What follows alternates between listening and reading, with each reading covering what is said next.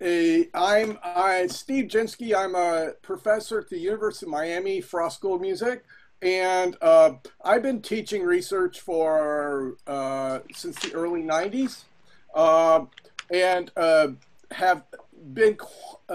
I'm going to be comparing qualitative research on a relatively superficial level, just give you kind of a beginner's look at it. Uh, as a quantitative researcher, I attended the first a qualitative research conference at the University of Illinois in the early '90s, and a project that my advisor Chuck Schmidt and I did was cited by the editor of the Journal of Research Music Education, Rudy Radosi, as an example of qualitative research published in the JRME, which was much to my surprise because we did a content analysis of over 1,500 quantitative research studies. And I said, oh, I guess I am a qualitative researcher too. And as it turned out, through the years, although I've done a lot of work with students on quantitative research projects, I've also done some work with qualitative. I've served on those committees. You met Margaret just now. I worked with Margaret on her first doctoral research project, which is an oral history project she did with me, and I enjoy working in both realms. And I think one of the things that struck me was we make this false dichotomy between the two types, although there are differences, but there are also many similarities, and that's what I'm going to try to talk about today. So let's see if I can get this to work. Okay, there we go. So first, I use in my own research teaching a very broad and simple and stupid definition of research, which is a systematic approach to asking and answering questions about something. Whatever your something is what you're researching. And you do this through gathering information or data. So we ask the questions in a systematic manner, we get info in a systematic manner, and we answer in a systematic manner. So ask and answer questions. That's what we do in all research. And we also take research, and my first research teacher, Gene Siner at Indiana University, used to use the analogy of puzzle building as research, using your study and fitting in with every other study. And I think this is another thing that we do in helping to create a picture. So a picture of what we know about something. And again, I'm using something as a technical term. So when we look at qualitative research and quantitative research, they come from different roots. The quantitative research comes out of scientific method, biological and psychological sciences, and it uses observation and quantification of variables to focusing on representative samples and generalizing results.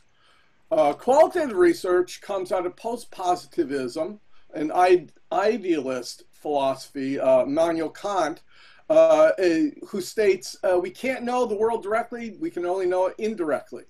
And that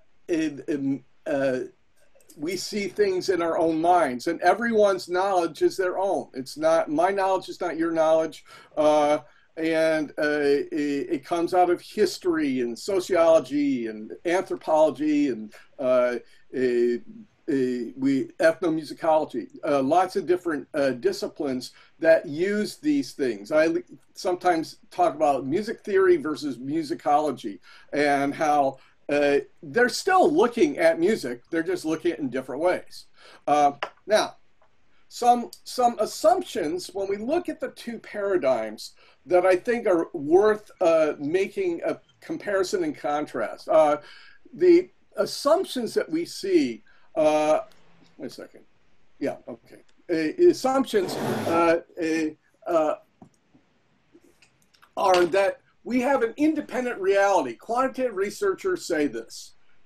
We can know how things work. It should be objective. And facts and values are independent, and that we want to understand how things work or the nature of reality. And of course, to quote my favorite Woody Allen movie, Love and Death, there's a line in that movie that talks about objectivity, and the character in the movie says, objectivity is subjective. So all of these things that quantitative researchers say they do in terms of trying to make things objectives is subject to their own biases anyway. And what I always liked about qualitative research is they actually acknowledge that and embrace that, where quantitative research kind of negated the context. So the idea of being objective, we are interpreting in qualitative research based on our own background and experiences, and that's part of the method. And the values are important. The facts and values help to interpret, and it's okay to have ambiguity. I've sometimes thought that people who are qualitative researchers can embrace ambiguity a little easier than the quantitative folks who want to have the answer. Well, sometimes the answer is not going to be there to start out, and anyone who's honest about it knows that. And the overall goal in qualitative research is not to understand how things go necessarily, although that is a goal, but it's to understand as best you can with all the tools at your disposal. Now, some similarities when we look at qualitative and quantitative research is both paradigms answer questions related to some purpose. You're researching about something.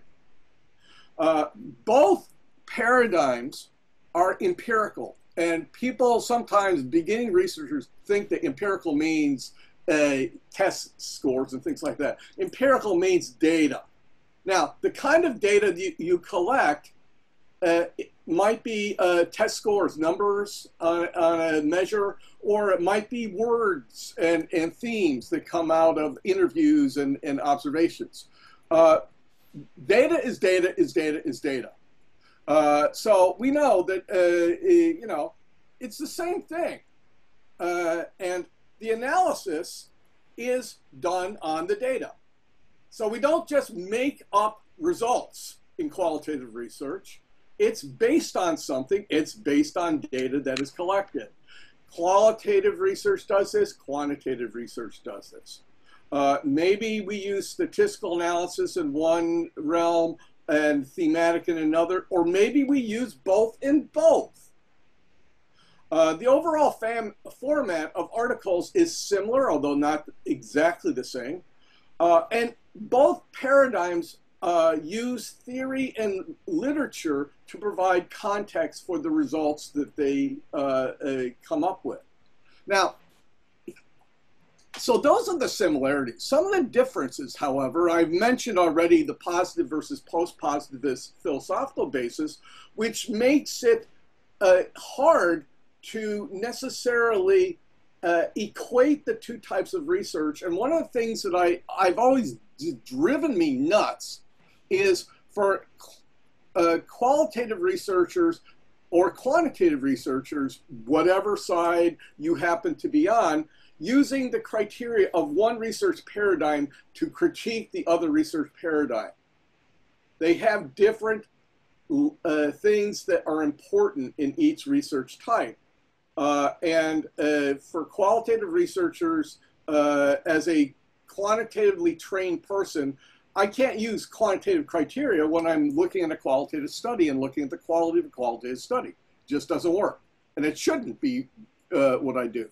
Now, another big difference between the two research paradigms is the purpose, overall purpose. Now, we have a purpose in both, but the purpose with quantitative many times, and this is an oversimplification, is to answer the question, how do things work? Now, qualitative research does that too, but in addition, qualitative research will many times, much more than quantitative research, qualitative researchers will ask the question and try to answer the question, what do things mean? So how do things work? What do things mean? Another thing that we see is that the relationship of researchers and is detached or involved.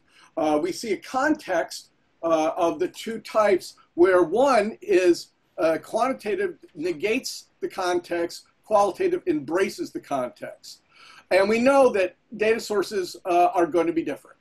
Now, I'm gonna skip this one because I'm down to my 2-minute warning, but it's a lot of the same stuff.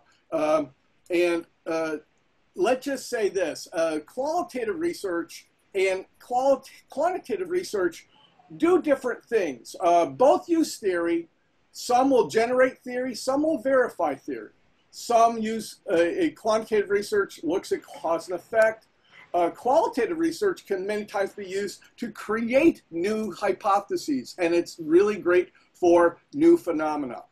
And when we look at theory use, we know that qualitative research will, as Margaret mentioned, is done in an inductive manner from the bottom up. Whereas quantitative research uses theory to be verified and starts with a deductive use. So we know that it's used in a different way. Now, we can do combinations of qualitative and quantitative research through triangulation design, where we use one to verify the other results. We can use explanatory and exploratory designs. One refines findings, others gives direction to the research, and really what we see is that qualitative and quantitative research, just the bottom line here, is that the similarities are more than the differences. They both answer questions. They both use data. They both use analysis. They may have some differences in how they ask questions and their focus, macro versus micro focus, and how they do context and data. But for people who are doing research, I think do research. If you use a qualitative approach that's appropriate for the research problem you're looking at, great. If the quantitative approach is more appropriate, that's what you use.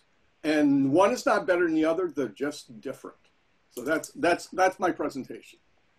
Awesome.